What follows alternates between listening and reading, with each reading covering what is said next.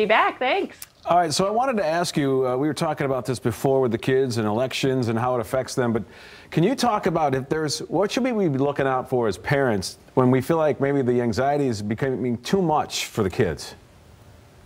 Yeah, some of the signs that your child may be feeling really anxious about what's going on, if they tend to be more clingy or, seeming more distressed or just fearful about things in general. Older kids especially may tend to isolate themselves more. So if you notice that they're sticking to themselves more, going to their room more than is usual for them, that would be something to note. If they're asking a lot of the same questions over and over, particularly younger kids, elementary age kids right now, asking repeated questions about safety or are things going to be okay, that kind of repeated questioning can be a sign that they're feeling more anxious as well.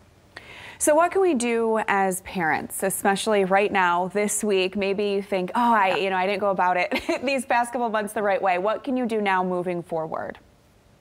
Well, one of the big things to think about, especially as we go through this next 24 hours or a little bit more than that, is to be mindful of how much talking kids are hearing about that, how much media exposure they're having, both online, on the TV, things like that. While we as adults want to be staying informed and may want to have, that kind of media consumption for our kids, it's not going to be great. So we want to make sure that we are not constantly having contentious ads and things on in the background, or that they're not being exposed to that constantly, because they have a hard time understanding the context of that, especially when they're younger. And some of that information can be fear and anxiety provoking. So I think sheltering them, to an appropriate extent from media right now is one helpful practical step. And then also, when kids are asking those repeated questions about, is everything going to be okay? What's going to happen? Are we going to be all right?